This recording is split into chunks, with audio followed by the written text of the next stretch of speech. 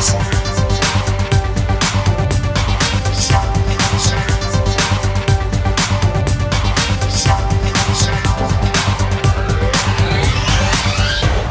June 2008, Sound on Sound magazine ran a competition at the London International Music Show to win a massive bundle of studio equipment worth £20,000. As part of the prize, the SOS team would install the winner's equipment for a Studio SOS feature, which would run in the October issue of Sound on Sound. The winner was Dean McCarthy, and this was his home studio before we arrived. But before the team could get the equipment hooked up, the first job was to sort out the flutter echo with some acoustic treatment. Paul and Hugh explained their plan of action. So we've got the ghost panels which will go on these walls, but because of this sloping stuff on the ceiling, I think we might have to put some Auralex up there. Yeah, because that way it'll hold up with a bit of glue. These things are rather heavy to put on the ceiling. Yes, good job we brought some of this along then, really. Yeah. Any other problem spots you can see? No, we need something on this back wall, I think, because it's parallel with the front. I think maybe this large ghost panel would work well on there. Yeah. And we've got a couple of corner traps we can put in the front. It's going to be tricky because of the angles, but it should work out okay. Yeah. Dean's got the room set up in the right way and that he's facing down the long axis, so that's not too much to move around. Yeah. And the rest of the ceiling I think is going to be alright.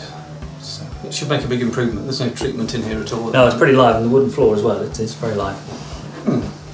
Yeah, let's see what we can do. Okay, let's get to it. The corner traps were first to go up. To make them most effective, they were positioned at the same height as the monitors, so they catch any resonating bass as soon as possible.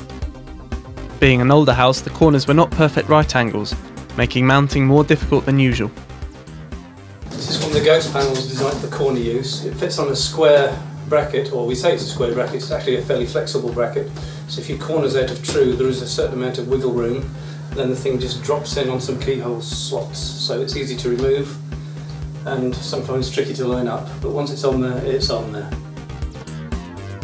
The second corner trap went up next, at the same height and mounted using the same technique. Okay, well Paul's put up the two corner wedges, which was not easy, but he's finally done it. The walls here aren't exactly square, which makes it a bit fiddly. But we've got the two corner panels up, and the next thing is to put this large panel, it's a 4x2 panel, which we're going to put horizontally across the back wall behind the speakers.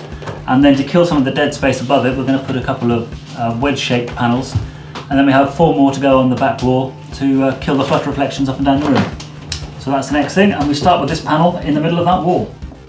Like the corner traps, the rectangular panel went at head height, maximising the efficiency of the absorber. It's always useful to have 2 people to do this, as well as a spirit level. So, with the area behind the monitors treated, it was onto the side walls and the mirror points, as Paul explains. We're about halfway through putting up the ghost panels because on uneven walls they're a bit of a challenge. You've got to jiggle around with the fittings a bit. It helps if you've got 2 people to help line them up. But they've gone on, as you can see. We've got another 4 to get up, and then we're going to put a little Auralex foam in places where we think we need to kill some further reflections. The opposing pair that you can see here are at the so-called mirror points, which are to try and kill the early reflections that bounce from the monitors off the side walls back to the listening position. So given the position of the window, that's probably as close as we can get to optimal. Any hard flat surfaces in a room will reflect high frequency sound, and if there are 2 parallel walls, flutter echo occurs, where sound waves bounce back and forth between the walls. To tame these echoes, panels of foam were glued to the wall, behind and above the monitors, on the angled ceiling and on the back wall of the studio. The next job was to wire up Dean's room. The cables, supplied by Studio Spares, were spec'd so that all parts of the prize would connect neatly together. But with Dean's mixer thrown into the equation, we had a few cabling issues. Once we'd overcome these, all the standalone gear was set up on the desk to the right of the mixing console, leaving the Studio Master free of clutter for hardware mixing. It was a tight squeeze, but the team got it all in.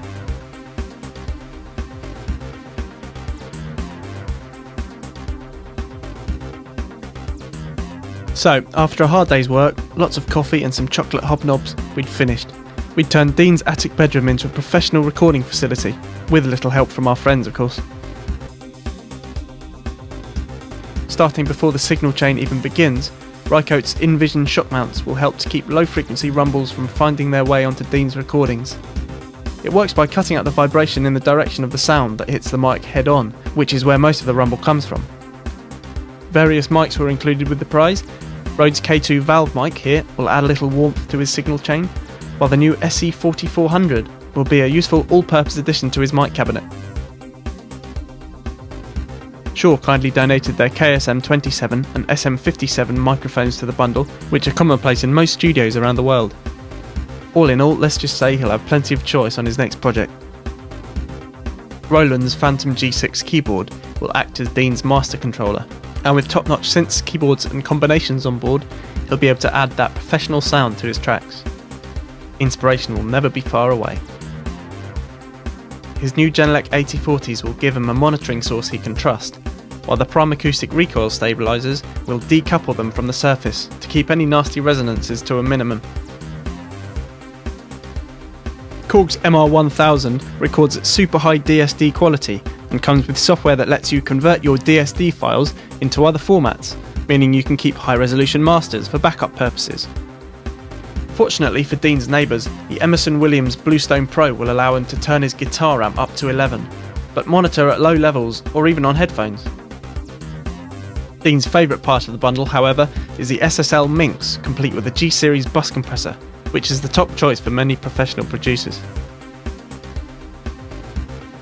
Monitor control will be handled by the PreSonus monitor station, giving Dean hands-on control of multiple sources and destinations, so he can control what he listens to and on which monitors with the flick of a button. Edirol's R09 is a perfect point-and-shoot mobile recorder, with which Dean can capture sounds in the field for future editing. It's even got a little speaker on the back so he can monitor what he's recorded straight away. Akai's MPD32 gives Dean MPC-style pads for entering MIDI data and triggering samples. It's also got a bunch of assignable MIDI controls, including 8 faders and 8 rotary encoders. The Euphonics MC Mix will give Dean hardware control over the parameters in Logic, as well as any other DAW software he chooses to use. As you can probably tell, Paul's a big fan. I tried one of these out. It's probably one of the most intuitive controllers I've come across, and it just feels gorgeously professional. Yeah. It's got faders that you like, ones that are not too floppy. Yeah. You get a wonderfully clear display at the top, which you can read without glasses or a magnifying glass, unlike some of this text, which is quite small.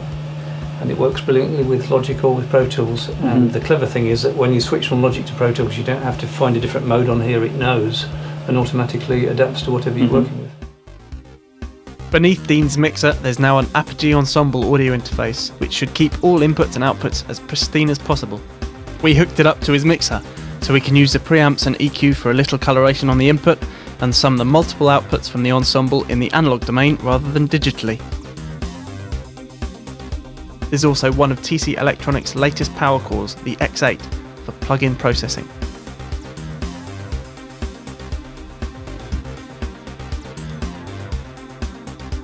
The machine at the heart of Dean's new rig is an 8-core Apple Mac Pro, with stacks of RAM, a fresh copy of Logic Studio and a 23-inch Apple Cinema display connected, which should keep him happy for years to come. Also included in the bundle was an SSL Duende PCIe card for further plug-in processing, a TL Audio A1 dual preamp and DI, M Audio's MIDI Sport 4x4 interface and Pulsar 2 microphones, the Yamaha Tenorion, which was the first to be given away in a competition of this kind, and as Dean mentioned, the Allen & Heath Z22FX, which he'll be using in his facility in Oxford. But that's not all for Dean. We've booked him on a course at Alchemia so he can become a qualified Logic user. Great stuff. We'd just like to say a big thanks to all the prize donors who gave so generously to the prize bundle. Also to Dean's mum for the teas and coffee and hobnobs, and to all those who entered the LIMS competition. We'll see you next year, where who knows, it might be you that takes home a studio full of gear. Thanks for watching.